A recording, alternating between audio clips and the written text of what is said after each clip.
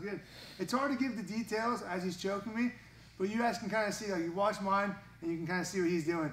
You know, he switches his hips, he gets that arm in nice and tight, grabs his own wrist, lifts it up as his elbow goes down to his hip. It's nasty, I can tell you that from first-hand experience.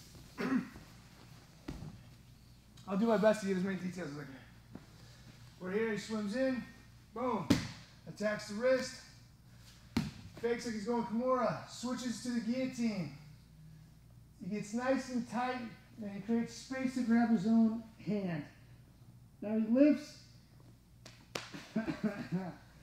Not a whole lot left to say there.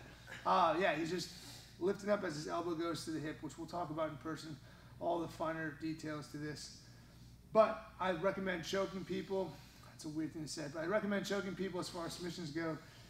If they go to sleep, they can't do anything to you, right? If you hurt them, and maybe they're still fighting with one arm or two, you know, whatever it is, they're still going to keep fighting. So if you can render them unconscious in a safe way, we get choked out in practice every once in a while. It does happen. People get choked out in competition. Within a minute or two, they're okay. They can shake out the cobwebs, they're fine. You break some guy's arm, you know, they might be out for a period of time to recover. Option's yours, though.